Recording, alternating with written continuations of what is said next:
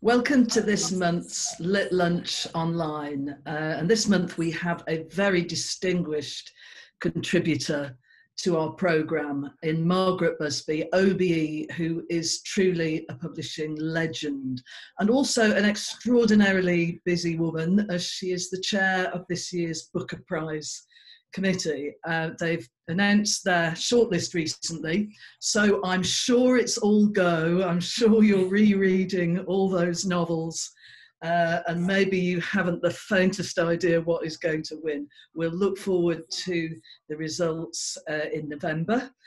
So I'd just like to say thank you very much for joining us. I know it's quite a task. Well, thanks for inviting me, and I hope I can keep my wits together after all that. I'm sure you will be able to. We are here to talk about your wonderful anthology, New Daughters of Africa. And just to say actually a little bit more about you and make your ears burn a little bit, you're a fellow of the Royal I'm not Society. listening. Fellow of the Royal Society of Literature. And you founded the publishing firm, co-founded Allison and Busby, and became I think the youngest, the only female black women's publisher in Britain. So you've been a real trailblazer all your literary life. You are also obviously a prize judge, a critic, and a stalwart supporter of women's writing. So we're going to look at the book that we're discussing this lunchtime, New Daughters of Africa. And look how many of them there are. Look how huge it is. Yeah. I've got lots of questions about how it's structured, but we should probably go back to Daughters of Africa. And that is the book, I'm sure it's just as huge, that came out in 1992. This is it. Right, and that's the thing itself. So another whopper. So my first question is, the way it's structured, did you go back to the format of Daughters of Africa for this? Yes, Daughters of Africa is structured chronologically by era or year or decade of birth of the author, because I wanted to show very clearly that there is this long history of creativity by women of African descent. And I also included some traditional writings and some oratorial, not necessarily written creativity. So it was trying to show that it's not just in the last century, the last few decades, but it goes back generations and centuries that we can actually read and enjoy the work of women of African descent. It's harder to find the things. Next volume. It's harder to find things further back, though, isn't it?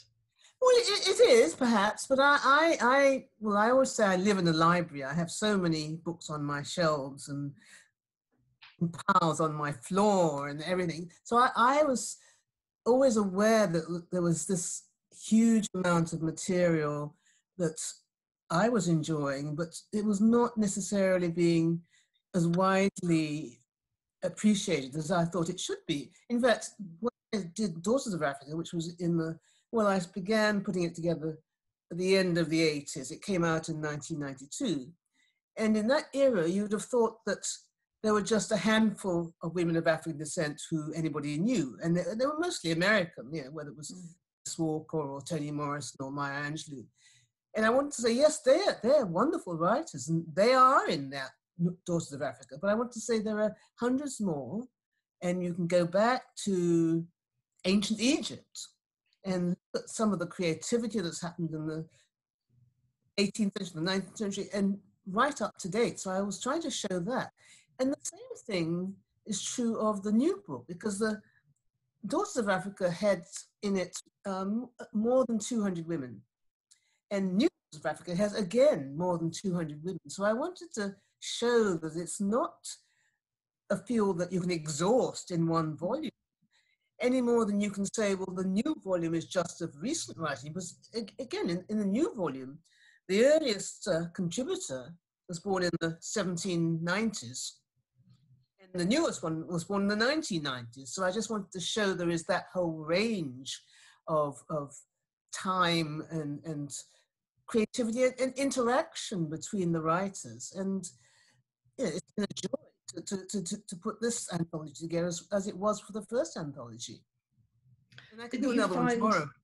Did you find that people also collaborated in a sense of saying, yes, I'd like to take part, but have you also heard of this? And I can introduce you to that person.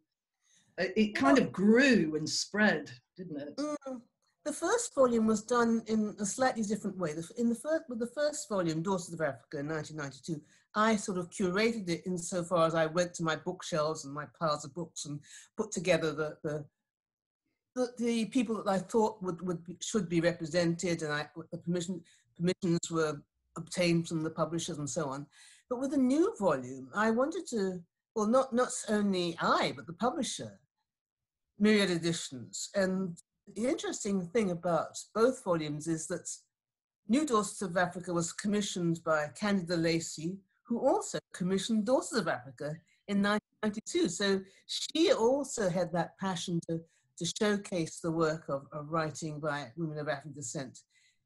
But with the new volume, we wanted to make sure it had some sort of legacy, so that it wasn't just a question of putting it together and it sold well and then it goes out of print and so on. So we wanted to see how to do it to ensure that not only were the women inside the anthology showcased, and the fact that they connected with each other. The first volume connects very much with the second volume in that there are people influenced by the first volume, people connected by relationships, like in the first volume with Alice Walker, and the second volume we've got Rebecca Walker. And we wanted to find a way of doing the anthology that would have an ongoing benefit to African women and African women's writing and literature and language. So we approached, or I approached everybody in the anthology saying, this is what we want to do. And we're not going to be able to pay any sort of token fees. So everybody who's a contributor actually waived their fees, which is a really wonderful gesture. And because of that, we've got this award, which is called the Margaret Busby New Daughters of Africa Award, which is a collaboration between Myriad and SOAS, the School of Oriental and African Studies at London University, which means that an African woman student from Africa will be getting a free course of study and accommodation at SOAS in a language or literature course because of this anthology.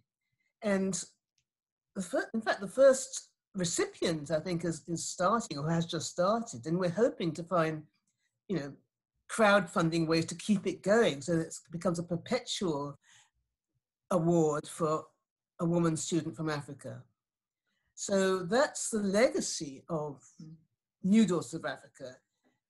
And as I said, one of the fascinating things is the way this volume interacts with the last volume and the way that the women writers connect with each other. I mentioned there are relationships, like in the first volume, there was a Ghanaian writer called Mabel Dove Dankwa. In this volume is her niece called Na Dove. In this volume, you have Zadie Smith, but you also have Zadie Smith's mother, Yvonne Bailey Smith, who's now writing. She had a career as a family therapist, and she's now retired, but she's become a writer. Oh, she always was a writer, but she is writing, and she is in this volume. So there are familial connections. There are people who are influenced by each other, whether it's people who are influenced by Audre Lorde. There are people who in the first volume were not well known, but who now are known. There are people who began writing because of the first volume, because they thought, well, I am an African writer. I may not be born in Africa, but I can claim that. And so it's wonderful to see the way the book has been a great help, not only to those in it, as well as to those who read it, but hopefully to the next generation of writers who can see themselves showcased and can benefit from reading these writers who have such wonderful ways of saying such important things and tackling so many issues. And, it's a win-win situation. Well, that goes back to the individual pieces, because I suppose I might have thought that, oh, it's all going to be fiction, it's all going to be short stories, but actually it's very diverse. It's political speeches, poetry, memoir, all kinds of pieces of writing. And is that true of Daughters of Africa as well? That certainly is true. Daughters of Africa, again, did cover poetry and non-fiction of every sort, short stories, extracts from novels, any kind of genre that you could think of. And the second volume does as well, but I didn't curate it that way. I started with a spreadsheet of hundreds of names of people I knew of, I wanted to include. And as you said, I would sometimes approach a writer and say, would you be in it? And she might say, well, yes, I'd love to, but have you thought of so-and-so? So there were one or two other people who helped along the way like that. And again, it was not a question of asking somebody to write what I thought they should write. I would approach a novelist, for example, and say, will you write something? And she might send me back some poetry. So I was not telling people what topics to write on, what genre to write in, but somehow it's all come together in this wonderful way that seems to have been deliberate, but it was really just serendipity.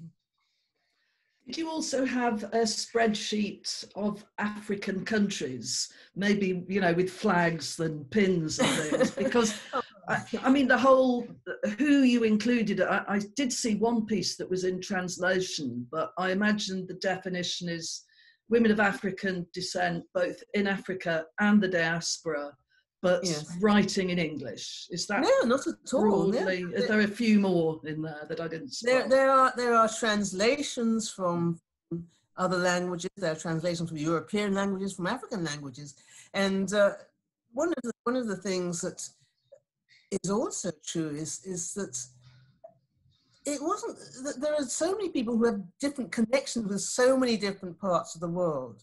They may not be born in Africa, but they may have got connections with Ghana or Nigeria, or their connections ancestrally, but there are people who visited countries, and maybe next time I will do some sort of spreadsheet with flags on. I can't even tell you off the top of my head how many African countries are represented or how many countries in the world, because there are African people in so many different countries, women of African descent writing, whether it's in Germany. In the first volume, Daughters of Africa, we had a woman from Turkey who I bumped into in London at a party by accident. In fact, I thought she was from Nigeria, but she turned out to be from Turkey. So, there were places where you wouldn't think necessarily there were going to be a community of African women writers, but there were people who actually did contribute. And it's similarly with this volume. There are people from different parts of the world who are of African descent. There are people from different African countries who have connections with the rest of the world. So it's just a very global anthology, and its themes reflect those I don't know, I don't even know how to describe it. It's a world anthology of international writing by women of African descent, and they're all daughters of Africa. I was particularly touched by Zadie Smith's contribution, which is a speech she gave when receiving an award for her writing. And I think she calls herself a distant daughter of Africa, which is tremendously touching, really, that she, such a prestigious writer feels so privileged to be included. Were you touched by that as well? Yeah, I was touched by so many things, and that's certainly one of them. In fact, let me read you a poem that actually, I was reading it again this morning. It says something to me about the way it's a sisterhood. Everybody in this anthology, in fact, I gave them a name because I was just so touched by the way everybody said, okay, I don't need a fee. Let's make this happen. That's why I gave them all something I call VOTAS, VOTAS, which stands for the Venerable Order of True African Sisterhood. So this is a collection of VOTAS holders. But let me read you. This is a poem by Rachel Eliza Griffiths, and it's called Chosen Family. When you find your sisters, you'll still look over your shoulder sometimes to see if you're being followed. You're hoping one or two sisters you don't know will want to see where you're going. When you find your sisters, they won't ask you where you came from because they'll already know. And if they don't, they'll be busy putting good food on your plate and asking you if you're hungry or broke. When you find your sisters, your people, they'll tell you to use any bathroom you want, marry anybody you want, work side by side together for long hours in close quarters without any fear of being harmed. When you find your sisters, they'll throw the ball to you, offer you their love song, and say you need to listen to this track and dance with us whether or not you know all the steps. When you find your sisters, they'll say, "Do you remember?" And you'll say, "Yes," until you remember together the different ways the whole thing happened. When you find your sisters, they'll say, "Wear whatever you want, wear the tightest dress, wear the pants, wear your birthday suits." They'll say, "We love your skin and drag and natural hair, and we love you naturally, so please just live and don't let anybody kill you or tell you they've killed you and you're just fine the dead where you are." When you find your sisters, don't leave them and don't let them off the hook when they are in the wrong. When they're trying to take themselves out of the world, lay your hands on them and call them yours and yours and yours. When you find your sisters, be sure you've been preparing your heart the entire way by loving your difficult self and what you pretend you don't know, but you do know, so that when you see them smiling into your eyes, the soft or tough flags of their hands covering yours in a truth so light and fierce, you see you all have been midair for some time and could go higher and burn some shit up if you remembered what else is good everywhere and everywhere you look. And that's called Chosen Family. And it feels like this is a chosen family and we're all here to support each other, and that's how it happens. And one of the other things that touches me about New Daughters of Africa was that I found out, I was in Trinidad. I went to the Bocas Literary Festival, the Bocas Lit Fest in Trinidad in May last year, I think. We had an event for New Daughters, and there were local authors contributors who took part in this event. And there were two of them who both said something similar, which was that they'd been thinking of giving up writing. And then they got my email. And that kind of changed everything for them. And they went on, in fact, one of them is going to be having a novel published next year. So this is what I wanted to do, to try and validate a lot of these writers who have got a lot of wonderful things to say in beautiful ways, but who don't necessarily have the attention or have had the attention or given the space to develop and to shine. And to see that happening is just such a thrill, so inspiring and so gratifying.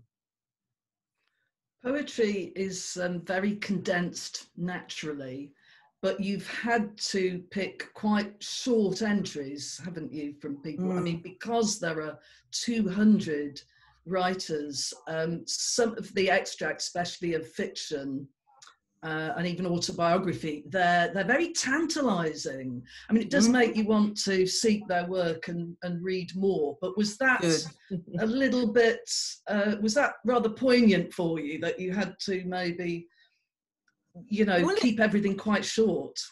Yes, I really wanted to showcase as many women as possible. And as I said, we've got at least 200 women in this volume. There were some women, most of those 200 are living writers. There are some who are not living. Sadly, two who were contributors died since the book was published. One was Andrea Levy, another was Annie's Radical Andai.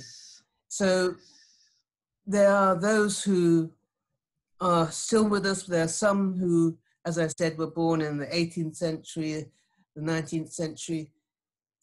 But I wanted to try and yes, to encourage people to discover more about these writers, which is why in the first volume, there was quite a large section at the end, which is bibliography, because I wanted to say, well, I'm not saying these are the only writers you should read or the only works you should read. I'm saying, here's a start. And similarly with this, now we have the age of the internet, you can go and do your own research. And what I'm also not saying is, these are the only important writers you should read, because there are a lot of writers who are not in here, who could have been, who should be, who might be in the next one if I'm allowed to do another one. And that's sometimes it's just a question of the practical things that didn't happen. Like I had to do so many emails. So, okay, you want to have a piece from this person or that person. Is this the right email address? You send it, get no reply, follow up. They send you something back. You say, well, you know, we need to have it a bit shorter. Can we edit it? Is this all right? Where is it? So all this is going on. So I wrote about, 6,000 emails in the 18 months I was putting it together. So all of that was really just to try and say, there's such a wealth of creativity out there. And because somebody is not in this volume doesn't mean to say you can't discover them for yourself, or start with these and read more. Because what I don't want is there to be this feeling that there are only a handful of writers of African descent who are worth reading, because they're the ones that most people have heard of. And we know those big names, and they're wonderful, and most of them are in here, I hope. But I wanted to say, you don't have to stop at 200. If I said to you, name 200 European women over the centuries, it would be an impossible task. So there's many more than can fit in this volume. And even though I said name me now as many women of African descent as you can think of without looking, that would be, so many. And that's the point of trying to keep some of the pieces tight, because they all deserve to have a whole volume to themselves, each writer. They're part of something, they wanted to be part of something, so they were all in agreement about saying, okay, we might have to limit it to 2 or 3, 4 poems or 3 or 4 pages of whatever it is, but we'd rather be in it than not be in it. So thank you everybody who's in it, and those of you who didn't get back in time, hey, we'll try again next time. What did you think about the younger writers? I mean, you're obviously discovering people who are probably new to you, the younger voices in the anthology. Have things moved on for them? Can you see any kind of sense of progression over both anthologies, really? I think what happens a lot is that writers are influenced by other writers, influenced by changes in society, and obviously things have changed in the last 20, 30, 50, 100, whatever years. So there are all sorts of changes that happen, and that every writer, including the writers in both volumes, and the New Daughters of Africa in particular, pick up on and learn from. So, and sometimes it's a question of things not having changed. So things that were important to write about 30 years ago or 100 years ago may still be important to write about. It's not as simple as saying, well, the writers have all moved on because they're a different generation. And what is also fascinating to see that you can tell that they've been influenced by, the younger generation have been influenced by writers who've gone before them, which is wonderful, because it shows there is some point in reprising some of those writings, some of the works by those authors, not forgetting them. And it just makes the current generation be able to draw from a much richer pool. I'm going to ask a pretty awful question now. If you were to single out, putting you on the spot here, if you were to single out 3 pieces that you especially love, I mean, it's all great. It's such a wealth of amazing writing and wonderful writers. And I love the biographies, actually. The little biographies of every single writer are fascinating. But if there were just 3 that you were going to tell us and say, you know, these not the standout, but you know what I mean. If you were going to sell this book on 3 contributors, I wouldn't do it. I wouldn't do it. What I would do is I would read to you from, okay, I'll tell you the first piece in the anthology is by a Nigerian woman who was born in 1793 called Nana Asma. And it's actually, it's very touching. It's about a friend of hers who's died. It's a lamentation for Aisha. And she's really talking about sisterhood. She's lamenting a friend of hers who died. And I'll just read this little bit because it shows you why I didn't really want to single out any writers, because I think we support each other and they support each other. And this is just to say how much she misses her sister. And I miss my sister because I lost my sister in the last few months as well. So it's very poignant for me. Oh, my eyes weep liberally for my loved one, as a consolation for my grief and a companion for my gloom. Shed copious tears for the loss of Aisha, the noblest of our dear ones of my age group, my friend. This poem was written because there is no one else like her from among the brethren. How long my nights dwell in her, how long my nights dwell on her, how often she helped me to forget my own grief, and how often she helped me most kindly. The depth of my sadness and loneliness after her death has grown. Oh, the multitude of sorrows, the deepening of my gloom. Know you that love, when firmly established, is priceless. There is no child who could make me forget that love, and no brother, nothing that could soothe me, not even all sorts of riches. Therefore my heart withers from worrying. Sigh after sigh rises up from my grief. Tears have continued to flow constantly, as if they would never dwindle or cease. I cry for her with tears of compassion and of longing and sympathy for her and loving friendship.